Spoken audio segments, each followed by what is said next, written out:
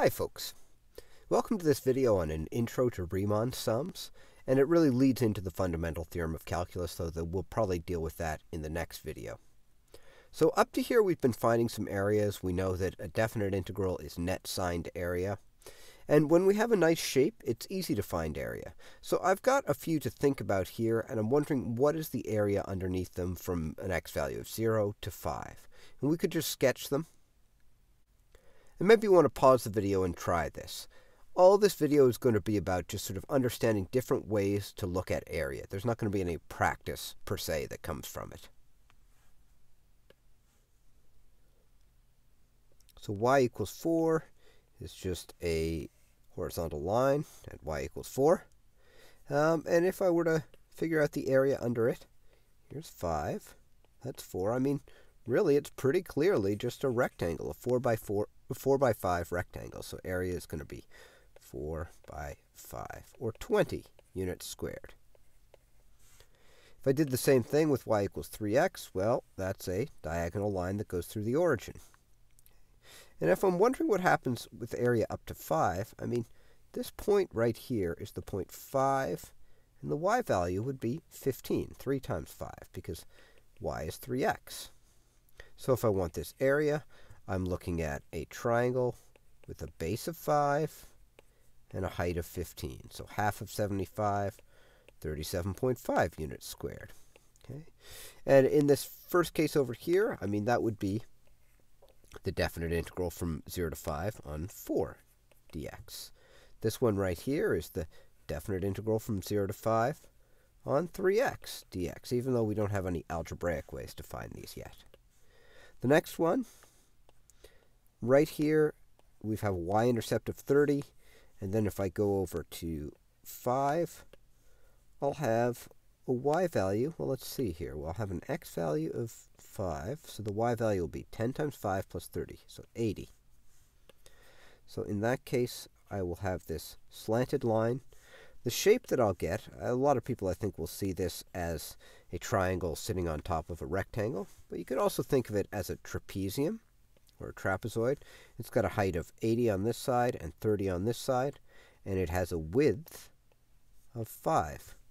So here's a little formula for the area of a trapezium. We can go a plus b, so 30 plus 80 all over 2 times 5. Okay, so that's 110 divided by 2 is 55 times 5 gives us 275 units squared. Okay, and if we forget the unit squared part, that is the integral from 0 to 5 on 10x plus 30. These are all shapes that we can work with. And so far, they're not really giving us a lot of insight in how we deal with weirder shapes. One thing that I want to think about, though, is what if instead of going to 5, we went to just some x value that's unknown. So an x value of, let's just call it x. So this will be all the way to x. Okay, so that means that this will be the coordinate. X is just x, and the y value will be 10x plus 30. Or on this first one, we're going, instead of to 5, we're going to just some x value. And on the other one, same thing. We're going to some unknown x value. What would be a formula for each of these areas, whatever x happens to be? So that means over here that I'd have some x value that's unknown, and the y value would be 3x. And it might be interesting at this point to just pause the video and see if you can come up with a formula. And we're back. This first one, hopefully it's clear here that you'd have a rectangle that is 4 tall and x wide. So it would be 4x, the area. That worked with the 5. It gave us 4 times 5 is 20. This one over here is going to have a width of x and a height of 3x. So the area is going to be 1/2 base times height. Or you could call that 3 over 2 x squared if you want. You could write it a bunch of ways. And then the last one's even weirder. It would have this width here is x. This height here is 10x plus 30. So if we use that trapezium formula, maybe I'll need a little more room here. area is going to be, one of these is 30 tall. The other one is 10x plus 30 tall, all over 2, times that width. It's called h over here, but for us that's going to be x. And I can work this through. That'll give me 60 plus 10x over 2. And it seems weird. It doesn't seem like we're doing anything useful here. But hopefully it'll seem a little better in a second. That's 30 plus 5x times x. Or, I'm going to put the x squared first. 5x squared plus 30x. That's a formula for the area no matter how wide x is. Now, let's take a look at the original functions and their area functions. What do you notice between them? 4 and 4x. 3x and 3 over 2x squared. 10x plus 30 and 5x squared plus 30x. I'm not going to deprive you of the joy of discovery, but hopefully something is seeming a little fishy here in calculus terms. So as long as we have sort of normal-looking stuff that we know how to deal with basic geometric formulas, finding area is no big deal, and definite integrals, therefore, don't seem that difficult. Unfortunately, it's not always easy to find the area under the curve, since we only know area formulas for certain specific shapes. So let's go back to our favorite nonlinear. F of x equals x squared. And if we wanted to know the area that lies between the curve and the x-axis just until x is 1 over here, that's a lot tougher question. Now, one way that you could do it is just count the number of blocks. There's 1, 2, 3, 4, 5. Could keep going. When I do this, I count 24 complete blocks. But clearly there are some partial blocks as well. So maybe I'll start making some estimates. Maybe this will be 1 more here. And this is basically 1, so I'm up to 2 more. And these two together, 3 more. And this bit together, maybe 4 more. 5 more, that's pretty full. 6 more, maybe 7, maybe 8, maybe 9. All told, maybe 33-ish blocks. And each of those blocks is 0.01 units squared, because we're going on a scale of 1 to 1 here. So I think that the area under this curve is about 0.33 units squared, maybe. And that means that the integral from 0 to 1 on x squared, for whatever reason, is roughly 0.33-ish. The problem with this approach is that it requires us to do a bunch of estimation. And everybody might do it slightly differently, though I think we'd probably all have something in the sort of 30 to 34, 35 range, something sort of reasonable. But we might disagree on some specifics. It's a good approach, though, just counting the blocks. And if I had it partitioned smaller, it would be easier to do a really good job. What if we had it partitioned 100 partitions between 0 and 1? This is going to get a lot better, but also a lot more tedious. So we have no formula for this shape. A common approach that we can do is we can split the area up into some rectangles. So if we just made 2 rectangles underneath this curve, I'm going to make one that hits right here and goes across, and one it's sort of a rectangle, but really it has a height of 0. It goes like that. If you looked at that area, okay, that looks like an underestimate of the total area. In fact, it looks kind of terrible. It would be a height that comes from f at 0 times a width, because area of a rectangle is always just height times width, or length times width. And then we'd have another height from f of 0.5, and again, a width.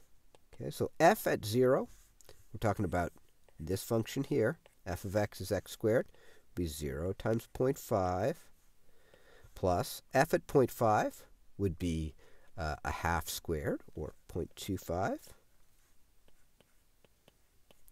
And if I work all that out, I'll get an estimate of 0.125. Now, you might look at that and say, that is way worse than the estimate that we just had.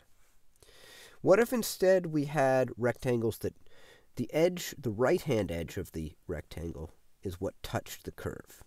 Okay, so in this case, they're going to be sort of overestimates.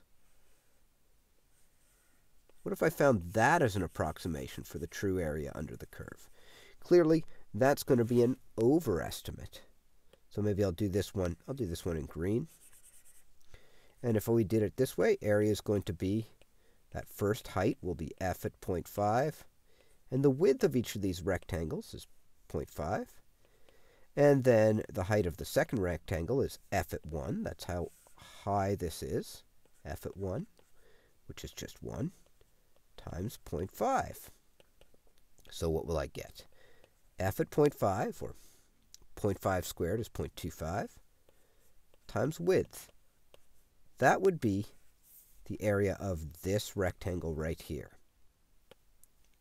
Plus f at 1, which is 1, times 0.5. That would be the area of this rectangle right here. And if I add those two things up, it's going to be 0.125 plus 0.5, or 0.625. That, in this case, is an overestimate of the area. And I think it would be safe to say that true area is somewhere in between these. Okay. Now, if you take those and you take the average, you get 0.375, which is pretty close to what we had before. This is not a great plan here, though, by just using two rectangles. What would make this technique better? Well, I guess, most simply, just using more rectangles. And these are called Riemann sums, where you take a shape, typically a rectangle, but it doesn't have to be, and you just divide them up thinner and thinner and have more of them and just add up their area as an approximation for the true area under the function. So if we did it with left rectangles on this one here, it would look something like this. And if we do it with right-hand rectangles on the other one, that just means the rectangle touches the curve in its right-hand corner rather than its left-hand corner. We'd get this. And you can see that the green one's going to be an overestimate, and the red one's, or the blue one rather, is going to be an underestimate. But it's probably going to be better now than it was before. So I can set up all this stuff here, and I'm going to find the area of each of them. This time, the width of each rectangle is going to be 0.2. So I'll have f of 0 times 0.2. Then my next rectangle would start at 0.2.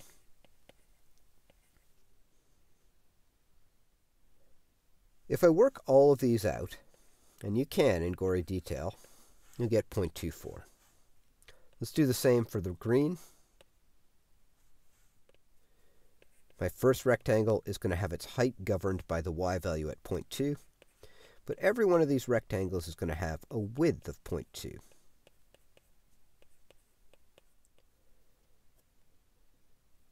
And if we work it out with these in gory detail, we'll get 0.44.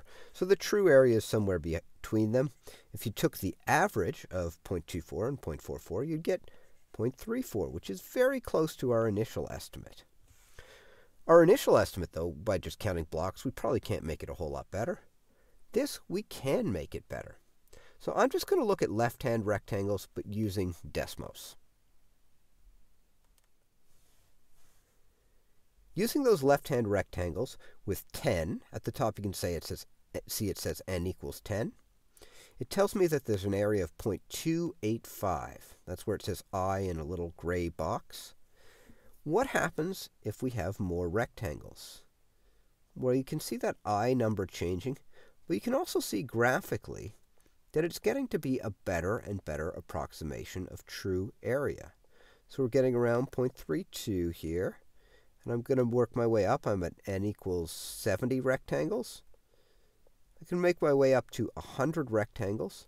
You can see it's still not a perfect representation of the true area because there are still those little jagged edges there. But it's much better than it was if we had, say, n equals 3 or 2 like we started with. Okay? It's a very, very good approximation. And the more rectangles that we have, the less it matters whether they're right-hand or left-hand rectangles. So you might ask yourself, well, what's the best number of rectangles to have? Infinity rectangles, really. And this starts to get at some of our notation issues that we've noticed so far. So for each one of these rectangles, when I had 5 of them, there's a width. Let's call it delta x. Okay. And if I want the area, it had been sort of f at some x value, let's call it xi, times the width, the height times the width. And we were summing these all up. Okay. And that really looks like our integral notation. Instead of the sum, we have this special one, but it really is f of x dx. And that's sort of what those terms represent in an integral. We're talking about a height times a width, and an infinitely small width if we have infinitely many rectangles. We're going from A to B here.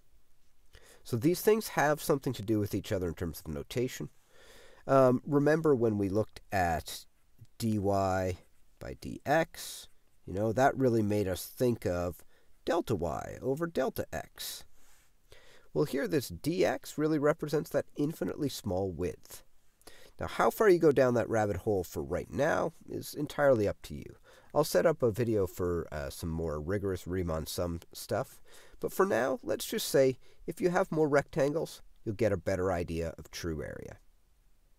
This table gives us an idea of what happens if you have more rectangles. So at 10 rectangles, you've got a pretty good approximation. This is what it looks like with left rectangles. This is what it looks like with right rectangles. And here's the average. With 20, with 100. And you can see at 1,000,000, there's not much difference between the left and right value that we get. And it really does appear that we're zeroing in on 0.3333333, or 1/3. Okay. So infinitely many rectangles can really help us find that area, even in a weird shape.